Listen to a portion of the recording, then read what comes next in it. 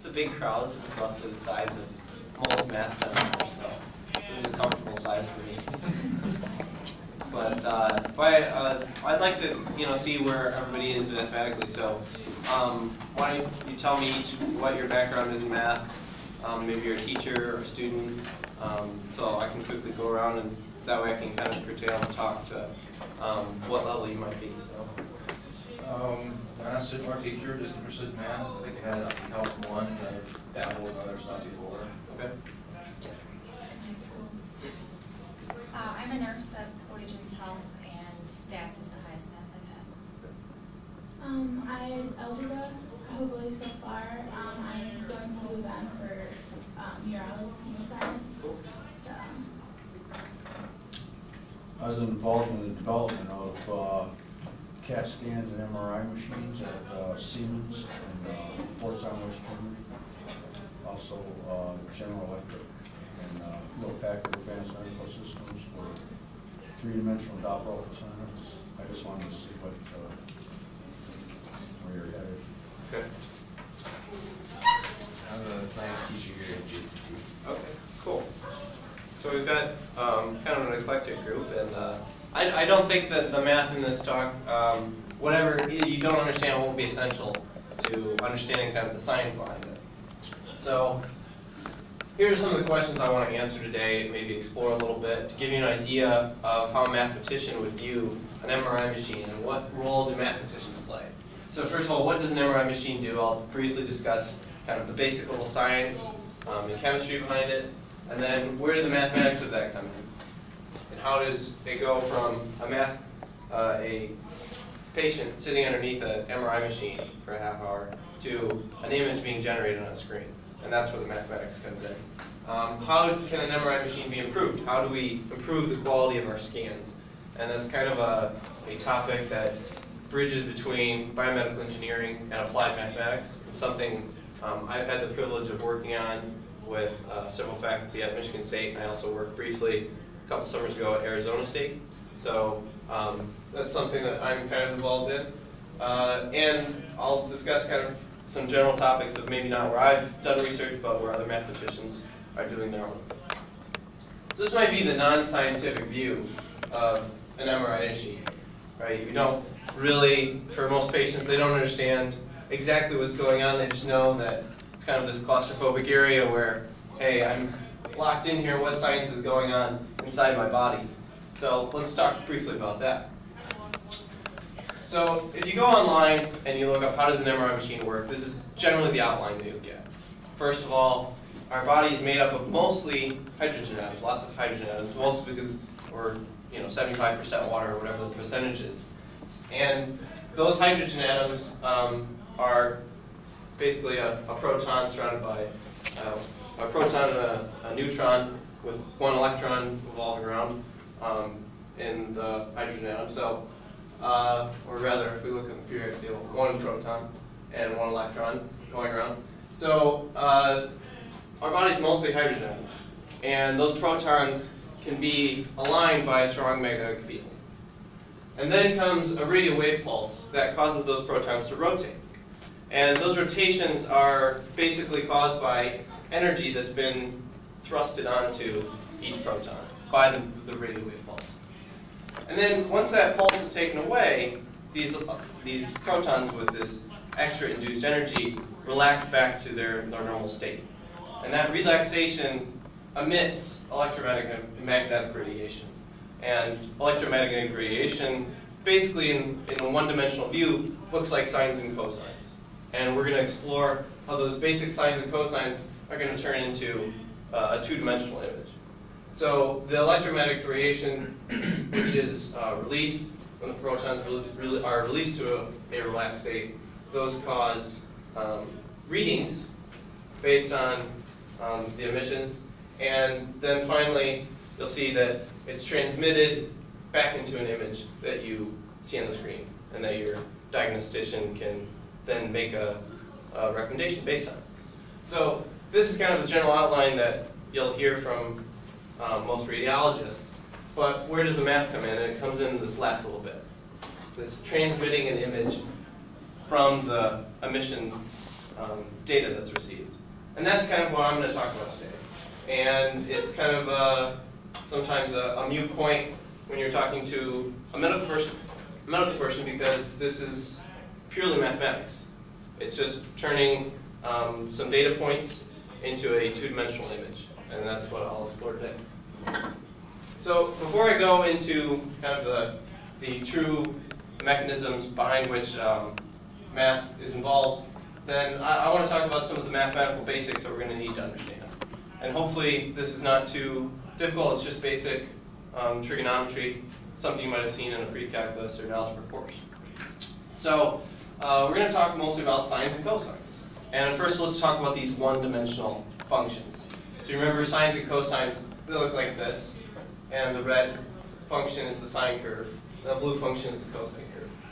Now, my advisor at MSU is actually colorblind, so I'm always told to, well, Eric, which one is the blue curve? Which one's the red curve? Well, the blue one is the one up top. So if any of you are colorblind, the blue one has this peak at the top. So anyway, where these originally were discovered as highly important in signal processing, and where we're going to talk about this guy named Fourier, is he was actually studying in the late 18th century metal rods and heat transfer on metal rods. So if you heat two ends of metal rod, and you see, if you assume that we have a constant heating of those two ends, how does the heat then transfer through the rod and then dissipate into the surrounding area? And he actually solved the problem using just sines and cosines, and a little bit of basically what we know more than calculus 2. So by using just sines and cosines and a little bit of calculus, he solved a pretty complex differential equation in terms of, for his time. And the ideas that he created 200 some years ago are actually kind of what we're going to talk about today and what goes into an MRI scan. So here are the sines and cosines. Now remember when I said that the electromagnetic radiation emits at various frequencies? Well, just like those various frequencies are emitted, we can change the frequencies of these sines and cosines. So let's say I double the frequency of the cosine curve, and I halve the frequency of the sine curve. So now you can see just the relative change. Like that. And that's going to become the basis for how we're going to decompose a function as a sum of sines and cosines. So let's consider this function. It's called the rectangle function. And it looks like a relatively uninteresting example. Basically, it's just, imagine you have this entire number line, and everywhere on that number line, the function is at height 0. But then in between two numbers, negative pi over 2 and pi over 2, it achieves a height of 1. So it just has this, it's coming along from negative infinity, it pulses up, pulses down, continues on. Relatively boring function for most mathematics. However, we can write it as an infinite sum of sines and cosines. So this top summation formula, if it looks a bit daunting to you, don't worry. All that it means is I'm going to sum cosines of various frequencies. And I'm actually going to sum infinitely many of them, which means that I never actually achieve my final term. So you can see those dot, dot, dot at the end. That means that I have infinitely many terms left. And I'm going to keep adding them until I get a good approximation of the function. Of course, we could sit here all day and try to add infinitely many of these cosine functions, and we'd actually get a very good approximation, but we'll never achieve a perfect reconstruction. So I want to show you this what we call a decomposition, that's breaking it down into the cosines, and then the synthesis, which is putting it all back together. So here's what I do when I add just the constant, 1/2. Right? So we said that was at height 1. So 1/2 will put me halfway up there. Well, I'm halfway there, right? Almost. So here's when I add one cosine curve to it. So now this is 1/2 plus 2 over pi cosine x. That's a frequency 1. So you can see it largely resembles the cosine curve. And then now I'm going to add another cosine curve with a bit higher frequency. And you can see there's now multiple nodes, multiple bumps. That's because I've added a higher frequency term. But we keep on going. And you can see we're getting closer and closer to the function that we wish to approximate. As we get closer and closer, we're more and more satisfied with how this curve could help us understand the rectangle function. But now to a mathematician, I noticed I didn't color blue the dot, dot, dot. Because to a mathematician, that dot, dot, dot is very important. In fact, it's almost everything. It's the difference between the blue curve and the black curve. So to a mathematician, we see this and we go, well, that's not a very good approximation. But to a medical proctologist or a medical practitioner, this is actually pretty good. So to an engineer, this looks like, hey, I could actually just break this complicated function in terms of it's having this discontinuity, it's having a sharp jump, into something that's actually relatively nice, which is a curvy cosine curve that has relatively smooth features. And that's the idea behind Fourier sums and behind, more largely, MRI imaging, is that this smooth curve is going to approximate this pulse curve, this sharp, jagged one. So this is just, I wouldn't be a good mathematician if I didn't give you the formula by which I derived these expressions. And these are just integrals, which if, for anybody in the room that doesn't understand what that means, that's okay. And these integrals represent inner products between a function and a cosine curve, or a function and a sine curve. And it turns out that these sine ones all turn out to be 0. And that's why this representation only involved cosine curves. And it turns out that this 1 over pi turns into all these pi's in the denominators. And then this remaining integral turns into the numbers that you see, 2 over 3, 2 over 5, 2 over 7. And you get alternating signs, minus and then plus, then minus and plus. So this is kind of how a mathematician would break down this rectangle function. And you would not want to view it as the discontinuous pulsated curve, but as a continuous sum of sines and cosines. All right, so that's for a one-dimensional function. And it's important to understand that that's just when I have one variable. I'm only talking about one axis, the real line. So now if I go to 2 dimensions, then I'm talking about functions of 2 variables. So that means I imagine a plane, and now the height of a surface defines the dependent variable. So in these curves, our y, our height, was our dependent variable, and then our x, which runs along the real line, the x-axis, is our independent variable. But now when you go to 2 dimensions, you have 2 independent variables, and those together determine a dependent variable. So we could talk about z being our dependent variable, and now x and y are independent variables. And so just like we talked about cosine and sine curves, now we're going to talk about products of cosine and sine curves. So now this is kind of the 3-dimensional analog of the cosine curve. So this is a cosine surface, the product of cosine x with cosine y. And that's the picture you get. And you can see it has this kind of hump right at the origin. And that's just like what I talked about, the cosine peaks out, right, when x is 0. And here's a more complicated, maybe a little more visually appealing curve. Where now I'm multiplying a cosine curve of frequency 1 with a sine curve of frequency 9. And you can see, if this is the x direction, this is the y direction over here, and this is the z direction. In the y direction, I have a high frequency component, because I've got this 9, that's a much higher frequency. So we're going to see more oscillations in that direction. Whereas in the x direction, I have a low frequency component. It's not changing much as I move in that way. So let's explore this. I just want to give you a demonstration of what this looks like. Here's when I multiply a cosine 3x, so a third frequency cosine curve, with a first frequency y curve. So you can see in the x direction, I'm seeing these bumps going up and down. But in the y frequency, the bumps are much more gradual. They're not as quick. That's because I have higher frequency in the x direction. And if I flip it, if I put the third frequency on the y direction, now the high frequency bumps occur in the other direction. And I'm getting the same kind of heights, but I'm not getting them in the same direction. Let's see if I put them together. Now both of them have a third frequency. Then I get peaks in both directions at a frequency of 3. So this is kind of how cosines and sines work in 2-dimensional functions. Or when you make it a height, now it turns into a 3-dimensional image.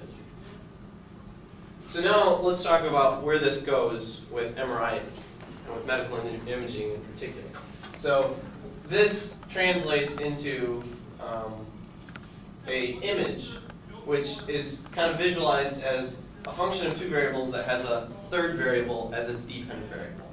So what I'm showing you here is just a simple graph, and its height is indicated color-wise. So a darker color towards blue indicates a low area height, and the reds and yellows indicate higher heights. And now we look at this graph and it becomes like, well, that doesn't really look like anything. But then let's let it rotate a little bit. And now, well, maybe kind of looks like something. And then, oh, now it looks a little more like something I might recognize as I go down to, and indeed it's Sparky. So I've turned this height function, this three-dimensional image, now into a two-dimensional image, where the height of each pixel corresponds to the color that I would get in grayscale. So a higher pixel would correspond to a lighter image, which means that essentially I need to emit more light, more energy, which gives me a brighter image. I'll color closer to white, and in the darker regions you can see that it's of lower depth. It's a blue color. Those give me the background. So this is basically how we visualize an image in grayscale terms as a three-dimensional function. We've got this 2D image, but if we want to tell me where it's dark and where it's light, I turn it into a 3D height. That's all it is. So now how does an MRI machine view this image? And I claim that it's basically like this. Now this might not look like much, right? This kind of looks a little goofy. How does that turn into Sparty, right? Well, what actually happens is that, remember how when we were talking about a 1D function, I said it's a sum of cosines. And each cosine had a particular value. So I had like 2 over 3 pi and 2 over 7 pi. So each cosine had a coefficient. And we said that was the relative strength. And essentially what that meant is, well, I add a cosine of one frequency, and then I add a certain multiple of a cosine of 2 frequencies, and then a certain multiple of a cosine of 3 frequencies. So each higher frequency gets a respective strength in the ultimate signal. I don't add one of these plus one of these. I might add one of these plus half of the next frequency. So each frequency has a relative strength depending on what the actual image is. So over here, this is what an MRI machine views when it's trying to detect the image of Sparty, if Sparty were to stick his head in an MRI machine, which I don't think he's going to do anytime soon. But the Fourier domain over here, as we call it, is what the MRI machine sees. And the physical domain is what the doctor sees, what we see when it comes out. And then you can translate, as I just showed you, that physical domain into an image just by simply measuring the height of each function, of each pixel, and then that gives you a grayscale color code, essentially. All right, so what I want to show you is what an MRI machine would progressively view.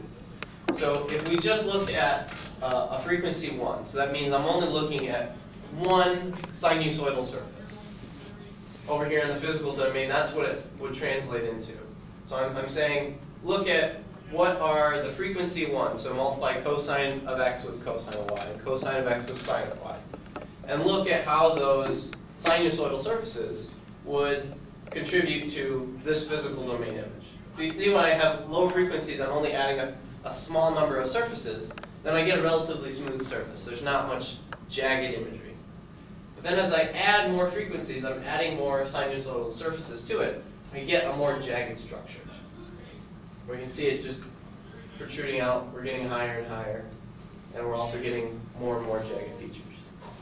When we go up to frequency 100, that means I'm adding everything with frequencies including up to and including 100.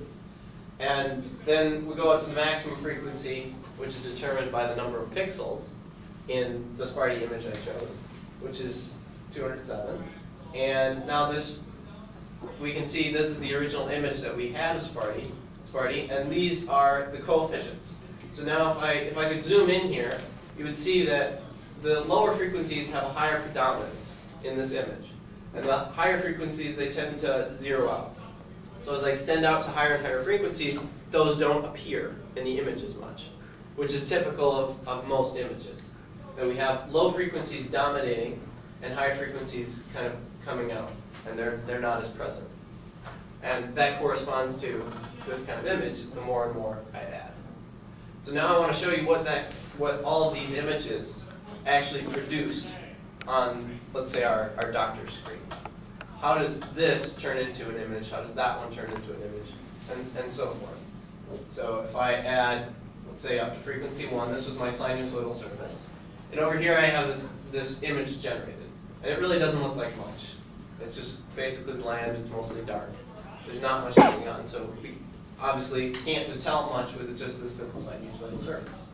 But now if I add up to 5 frequencies, frequency 5 surfaces, then I get a little bit of what we might see. It's kind of like if you see Sparty without your glasses on. And then we go up to frequency 10. Well, now I'm kind of seeing his background image. And we go up to frequency 20, you can see that it's relatively good. Frequency 40, getting better. We can actually detect what he is now. And then here's frequency 100, and it looks pretty clear. And now if I go up to frequency, say 207, I said that was the maximum I could go up to, you can't really tell any difference. And I promise you I'm not putting on the exact same picture. I even checked it. I zoomed in real close, and there's actually a little bit of distortion in this one versus this one. And the moral to take away from this is that to an engineer, this looks just good enough. This is fine. I don't need to add up 207 frequency sinusoidal surfaces to get the image that I want. I can reduce it back to 100. And this is kind of a major area of study in mathematics. Where do I cut it off? And the idea is, how much information do I need in order to generate an MRI image? And we could obviously get better images by collecting more information, but that would mean that the patient would have to sit there longer, the machine would have to work for longer periods of time, and that wouldn't really behoove anybody if the image is not going to get any clearer. So understanding the mathematics behind that is an important step in determining what medically is needed. So unfortunately, generating MRI images is not as easy as I may have led you to believe at this point. Just like interpreting them is not so easy, wouldn't be so clear-cut. And how am I kind of telling you a lie? There's kind of a less than ideal reality behind MRI images, and I'm going to explore that right now. So what I've told you is that we add these sinusoidal surfaces. And notice of all the frequencies I've discussed thus far, they were always integers, meaning they were the whole numbers, 1, 2, 3, 4, and so on. And over here on this grid, that's essentially what you would look like. So imagine each one of this is like 0, and then 1, 2, 3, 4. And I can go in an X direction or a Y direction, right? Up or down, or left or right. And those would correspond to higher or lower frequencies in the X direction and the Y direction. And if I add sinusoidal surfaces of those simple frequencies, it's relatively easy to get the images you want. However, this is not the kind of data that an MRI machine receives. This is the kind of data that an MRI machine receives. And lurking behind these frequencies are non-integer values. And you can see there's actually a clustering near 0. And you can see why that's a good thing, because if you remember back to our image back here, most of the data was centered right near the 0 frequency, which means that the low frequencies were predominant in our image. And that's kind of why biomedical engineers, they choose this style of imaging over this, because it gives you more information where you probably want it. And in the higher frequencies where information is not as important, there's a little bit more sparsity, a little more sparsity, as they call it in mathematics. And this kind of behooves the data and the style of mathematics that's behind it. But in terms of generating an image from these data points, it's much harder. I can't just add up surfaces as I did in this example with Sparty. I just added up these surfaces and I got this image over on the right side. But now when I have these style data points, they're not in this nice grid fashion. And adding them up now doesn't make sense mathematically. And the difficulty of that is now we have to use these complex integrals, and they're much more unmanageable, and they don't behave as nicely as you'd like. They don't give you the same style of information, and you can't just simply add them back up in what we call that sum, that sigma notation. Now that doesn't actually behoove us mathematically in order to generate an image. So you have to kind of undo this complicated, what they call Fourier transform. Before we were talking about Fourier series, and here we're talking about Fourier transform. So what are some of the advantages? I've kind of given this a bad name now, but one of the advantages is data collection is much quicker. So instead of you can imagine this involves if you imagine a machine kind of spiraling outward, that's not actually what it's doing, but it's able to collect frequencies much more continuously. Here, the frequencies are in this grid-like fashion. They can't be collected as easily, and it really would not be feasible for a machine to do this. So data collection is much quicker for this reason. Image quality is less sensitive to measurement error. So if I have some misinformation in my samples here, let's say I had samples here, versus some misinformation here, then this would be much more sensitive to noise, that misinformation, which is basically due to the fact that I've got lots of high frequencies out here. Whereas here, the high frequencies aren't as present. There's a lot more sparsity out here. And the high frequencies, remember, had lower coefficients. So if we look back at this, if I have some error in here, it's okay. Because some error doesn't appear as drastic, because there's already a lot of information, there's a lot of strength there. Whereas if I have some error out here, maybe I get some peak that I didn't actually want. So it's basically saying, well, if I already have a lot, then a little error doesn't look like much. But if I have nothing, then a little error looks like quite a bit. And that basic idea means that when I have more information concentrated in the middle, then whatever information that is kind of erroneous, whatever misinformation I have, whatever error, that's what it's called in mathematics, whatever error or noise, doesn't affect the overall quality of the image as much. So we'll go back to the screen. And then finally, there are many mathematical methods that can be used to reconstruct the image once we have samples of this nature, this non-uniform samples. And this is where the applied mathematicians come in and they say, let's start here. And we'll say that we have some measurement error, some noise, and we're going to try to reconstruct a quality image, something that's this quality, given this data. Now the current methods in MRI imaging have stood for quite a while. And it's kind of an active area of research that I've had the pleasure of working with, that mathematicians are trying to improve upon the current methods that are used in MRI machines today. So there are a lot of kind of budding research areas and budding techniques that could be applied to use this style of data, this non-uniform style, as opposed to the uniform. And that's something that's challenging mathematically, and as has been the history of mathematics, it's kind of been motivating new styles or new branches of mathematics and new things that maybe are not of interest to a medical community, but are of interest just to mathematicians. And it was all motivated by a medical problem to begin with, an engineering problem.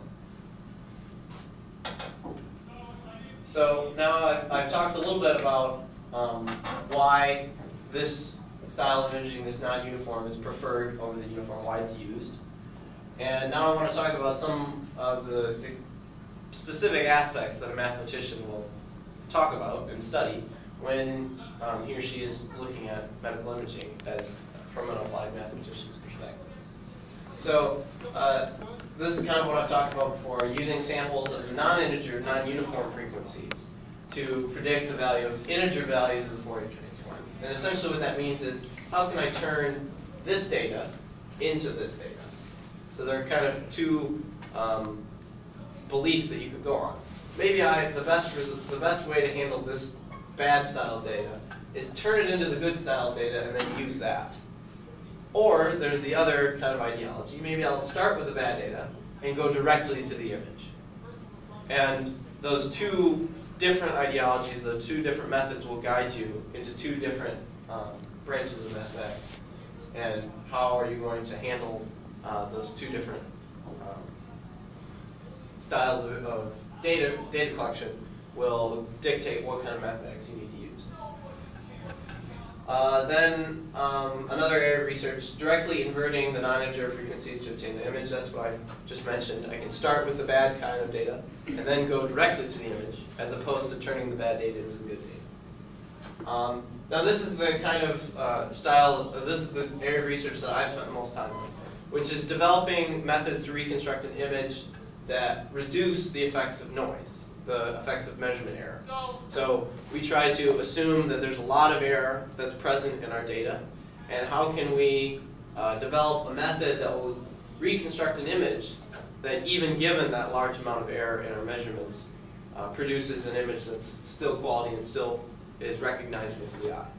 That's something I've spent time on. And then last, adapting current methods to perform with similar quality but fewer samples. So let's say I didn't have data that was way out here in the boonies. Let's say I didn't have all of this data out here. I just had this center. Is there still a way that I could generate an image that maybe is not as detailed, not as sharp, but would still provide a medical professional with the information that he or she needs to make a diagnosis? And defining that mathematical cutoff, that threshold of where do I need data and where don't I need data, will kind of guide the future engineering of MRI machines. So I'll spend a few minutes just talking about this third point. It's something that I've worked on.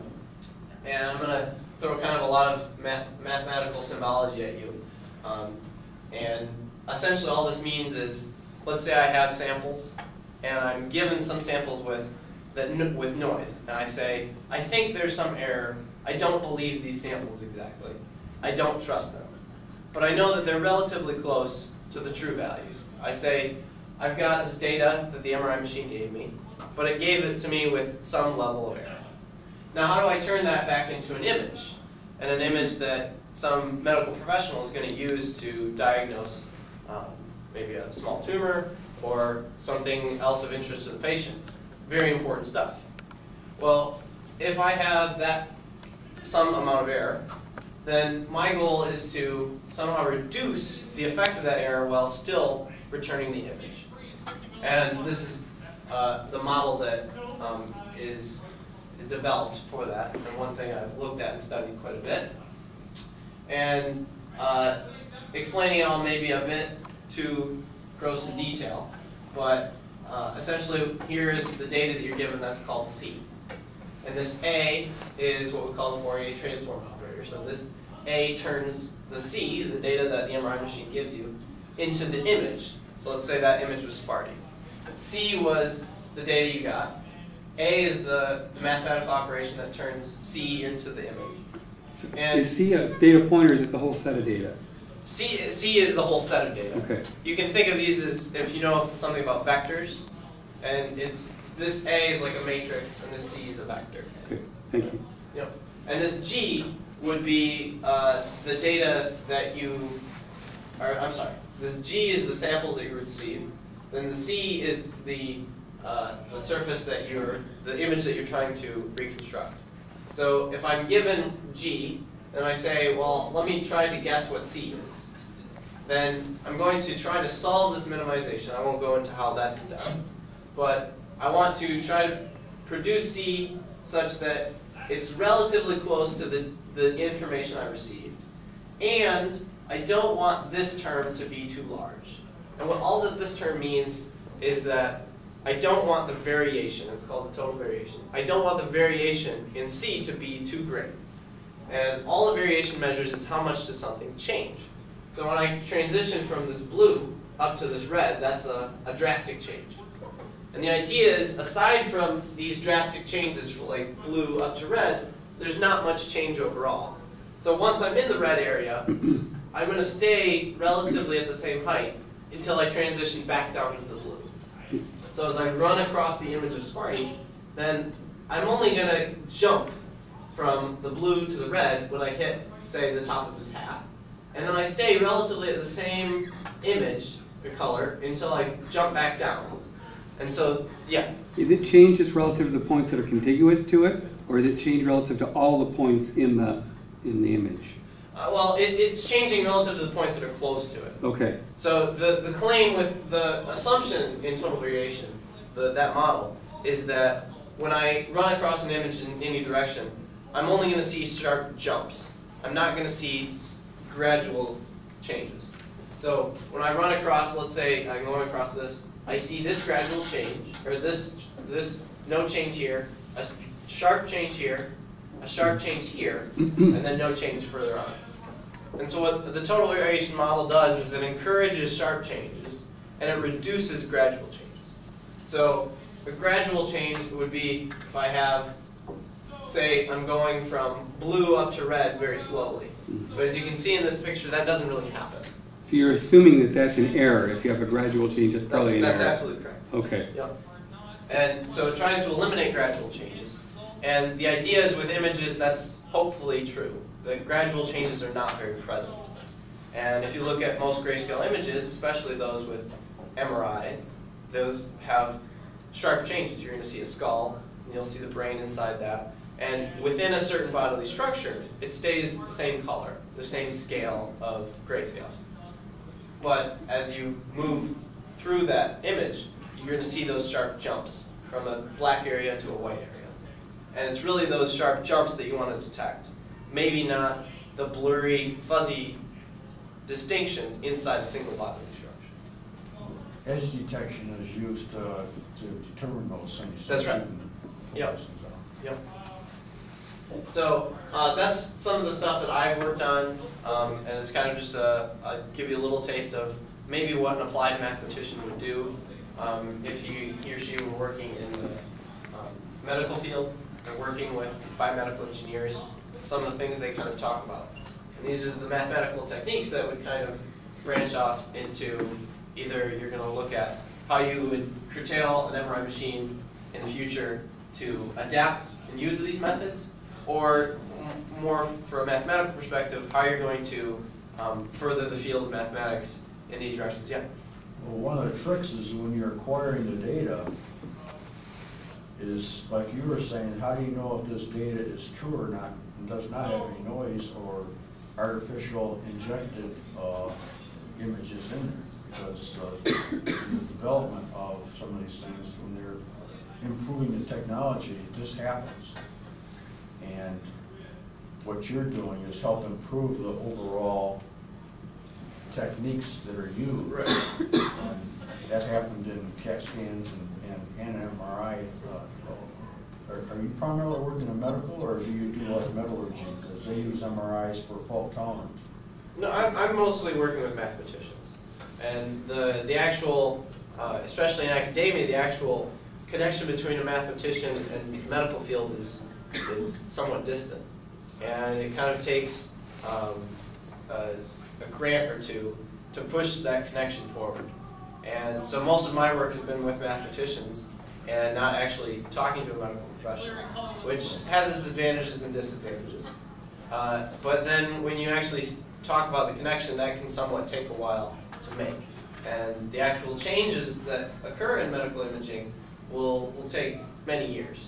And especially when you're working in academia and at the university or college level, that connection gets slowed down as opposed to working in a private sector. Well, if you looking at a specific problem, well, for instance, if you use some sonar techniques, what can happen is the gray areas on the outside, what happens, they use this also in image processing for space applications.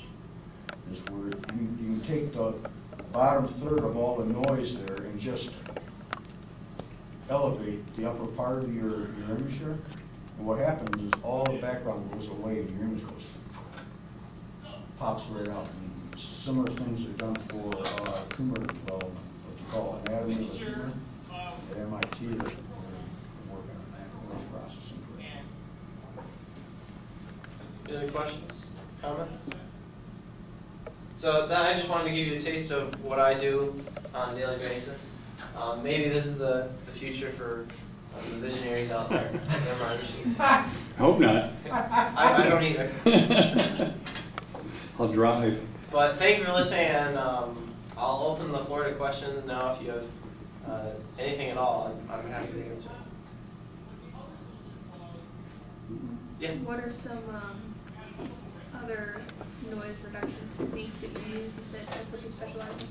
Well, there are many different filters, and they're based on kind of different families of functions. There's something called wavelet filtering, and wavelets are well, one form of wavelet is the sines and cosines family, but there are many different families of functions, like the sines and cosines, that wavelets can be built from, and you can kind of filter. You can filter out certain frequencies of those different functions to try to reduce noise. So when, for instance, I said that an image doesn't have very many high frequency components, right? The low frequencies are dominant. Well, if I see something that's very high frequency, then I think, well, it's probably not a true component of my image. It's an artifact. So what you can do is you can decompose your function, your image, into kind of a superposition of these different functions. These, like sines and cosines, are different functions depending on the wavelet family that you're choosing. And you can say, well, I'm going to eliminate the high frequency ones. So I decompose it, and then I get rid of the high frequency stuff.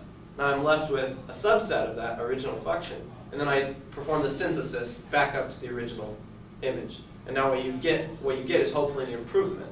That you've eliminated that higher frequency part that probably was an artifact. And maybe you eliminated some of the actual component of the image with it, but maybe that wasn't important. And hopefully the benefit outweighed the loss. So no matter what family of functions you pick, pretty much what you're doing is trying to filter out high frequency. I won't make that broad of a statement, but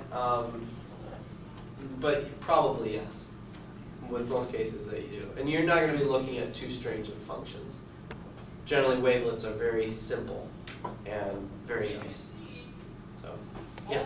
Have you introduced a power spectrum model to those images? Because what will happen is it'll get rid of the noise and it'll bring up the true image that is there. So, like, decomposing it into this kind of height here and analyzing which components are high, which are low. Yeah. Typically, it's used in image processing, where they do analysis, do the average level of the power spectrum, and the heights will come out, and you subtract everything else out, you're just left with like the top tier, which Right. Right. And that is something that we have looked at. The problem is, though, that we always start our data, go back, we always start here. Mm-hmm. So we assume that our data is over here. And there's kind of two things that you can do. You can either start here, manipulate the data to try to curtail it to what you want, or you can move it over to here and then adjust the information.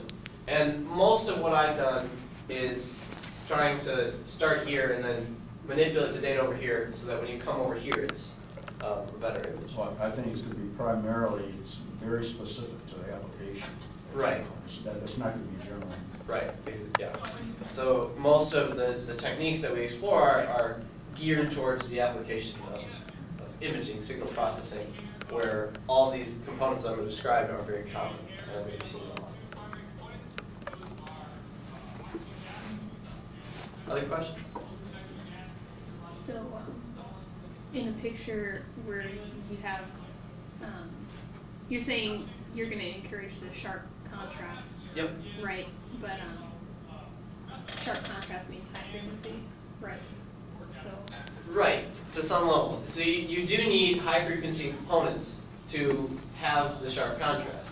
As you can see, the higher frequency we go, then the sharper we get. The thing that this model encourages, though, is not eliminating these high frequencies, but instead, when I come back over here, then eliminating the gradual changes. So the idea is that with the TV model, you're first looking at the data in the Fourier domain, so where you have high frequencies. And then you're translating it all at once over to the physical domain. So the idea is that it is true that the high frequencies produce those sharp images, but if you can do the translation from the transition from the Fourier domain into the physical domain all at once, then you don't need to worry about filtering out anything. You just encourage things by putting on this total variation term, which essentially just encourages high frequency or high discontinuities and discourages low gradual changes. Then if you can perform this transition at once, there's no filtering involved. Does that make sense? I think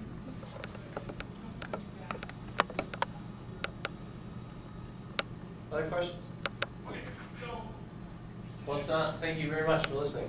Thank you.